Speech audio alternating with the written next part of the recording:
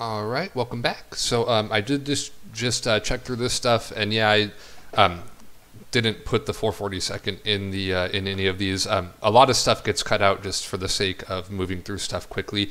So that's all stuff that I usually have in my U.S. history stuff, including like Korematsu VS and stuff, VUS and stuff like that. So really quickly, just to run down on the 442nd, basically towards the kind of middle of the war, as America realized we were desperate for troops, we finally allowed Japanese Americans to sign up for the military, and surprisingly a lot of them chose to, even though we were interning them. And the most famous Japanese regiment was the 442nd, also known as the Nisei, Nisei being second generation. And the 442nd is significant because it is actually, in proportion to its size, the most decorated unit in all of American history. Basically, in total, they got more medals and honors than they had people in the regiment. And like one of the most well-known stories from the 442nd, because they mostly fought in Europe, they didn't trust Japanese soldiers enough to send them into the Pacific. There was a position that was being held by Nazis in the mountain, and they were holding out for months because they basically had holed themselves up in this mountain cave, and behind them was a cliff, so you couldn't get up through that way. And then leading up to the mountain, they had these machine gun nests, and just every time our troops tried to attack, they would just mow us down, and we couldn't get in there, and we couldn't bomb them out because we'd have to bomb through an entire mountain. So the 442nd gets called in, and overnight they scale up this sheer cliff.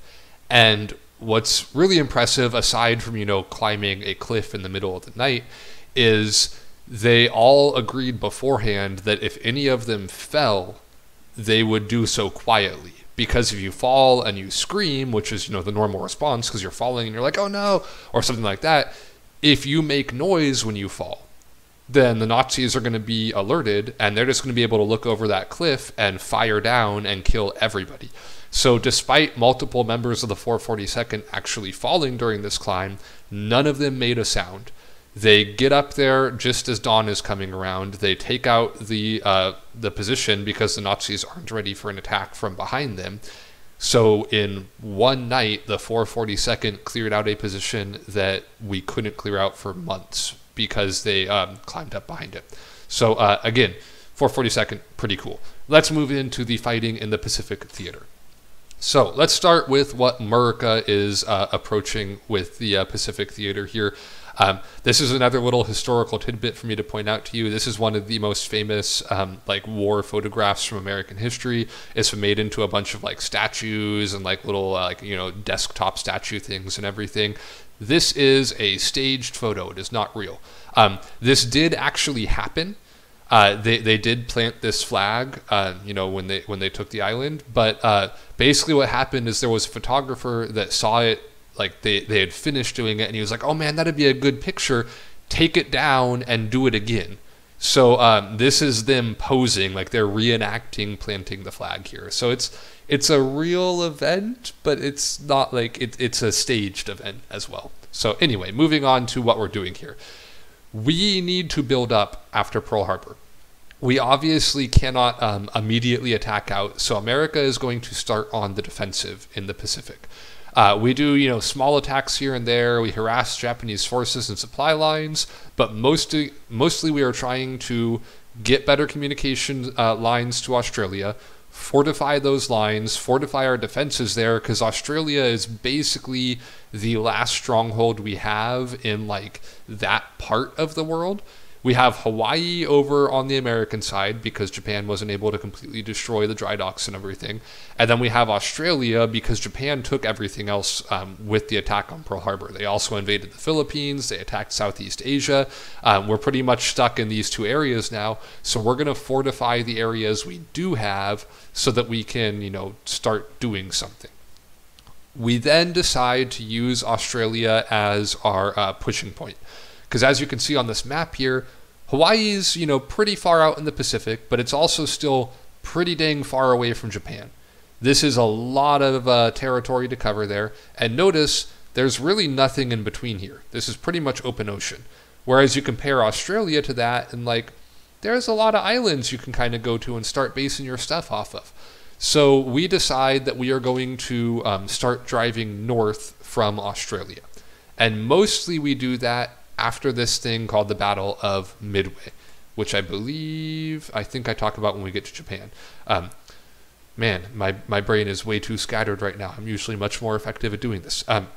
So in case I don't talk about it with Japan, basically Midway is the turning point where Japan gets a mix of bad luck and bad tactical choices, and their fleet gets not completely decimated, but takes a pretty big blow, and Japan starts taking a back foot and being on the defensive basically for the rest of the war. So when we do start pushing out, we actually push out from Australia, which was kind of the plan all along. China is meanwhile still doing stuff as well. We thought that China would be a good place to attack from, especially doing like bombing runs against Japan because it's so close to Japan. But in order to do that, we would have to take over northern China, which we never really managed to do until the end of the war. So we keep on giving military and financial support to China, but it doesn't really work out. Mostly there's a lot of infighting going on between our allies, the nationalists, and the communists who are opposing them. There's a lot of guerrilla fighting going on. There's just no way we can do aerial attacks and bombardments from China for basically the entire war because we're never able to get control over that area.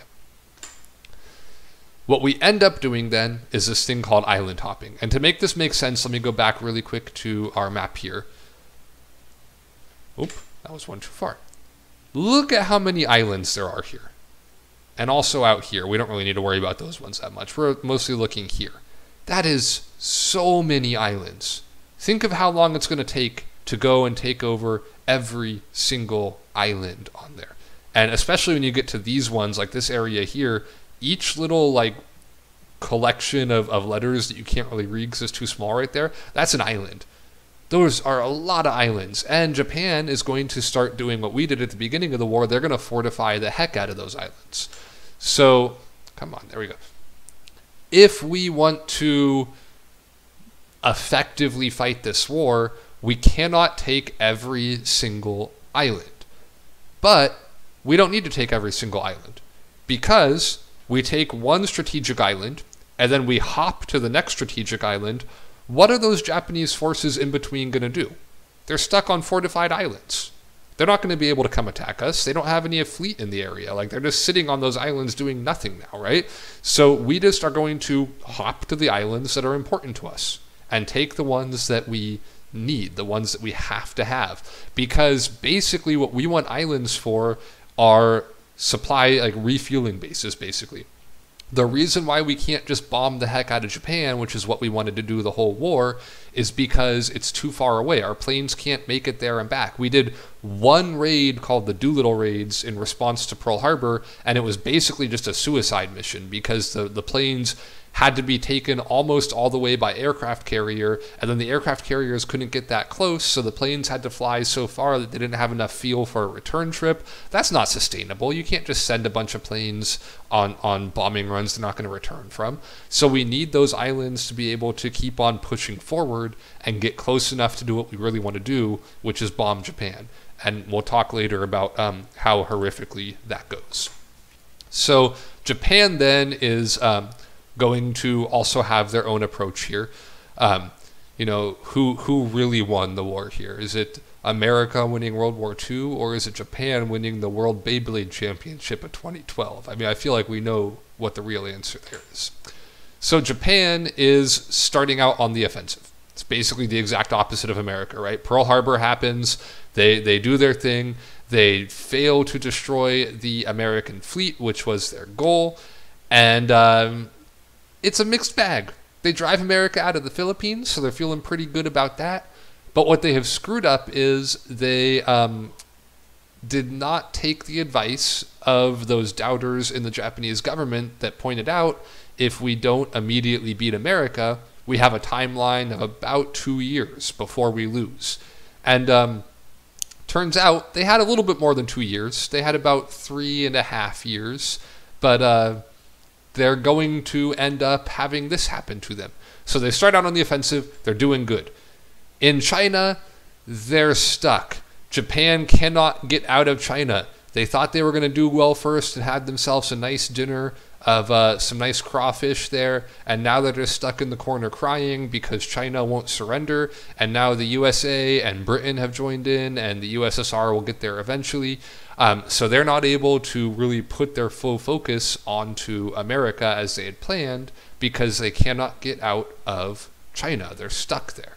By the way, this picture makes me kind of sad as like a parent. I can't imagine intentionally, like, I would probably cry if this was happening to Amelia. And these people are like, put more crawfish there and take a picture. Like, that poor child is terrified for his very life right there. This, by the way, might be my favorite meme. At least the ones that I am able to use in these PowerPoints. This meme is quality. It's maybe a little bit inappropriate, for school use, but I feel like it's okay. It's not like grossly inappropriate. It's just it's an amazing meme. That's all I'm saying. So Midway happens, and it looks like, as I was worried about, I just talk around Midway this whole time. Basically what happens is there's really bad weather that hides the American planes coming in. Japan had a bunch of their aircraft carriers out with the bays open, and the bombs were basically out for everything to see, and the American bombs hit their bombs, and things blew up, and Japan loses a bunch of their aircraft carriers, and now they're in a terrible position. So they start fortifying into caves and bunkers and going into hardcore Turtle Island defense mode. What they're really hoping is they can grind America down at this point. Japan, when they start losing, is when they start trying to look for ways to negotiate peace. But America always comes back with that unconditional surrender demand. So what Japan is hoping by fortifying all these islands is they can make it so costly that every time America invades an island, they have to lose thousands of soldiers, that eventually America will just, our morale will wear down, and we will not want to fight anymore, and we will agree to something that's not unconditional surrender. As they get to the very end of the war, Japan really starts having a hard time because they are very much running out of supplies. Remember, they had estimated about 2 years before they were running out of supplies, right? So when we eventually did take Japan, a lot of the American observers that came into Japan were surprised to find things like all the like the railways on stairs and the guardrails on highways and everything, they had all been ripped out because they were metal, and Japan needed metal so badly that they were ripping that stuff out, melting it down, and turning it into other things they can use.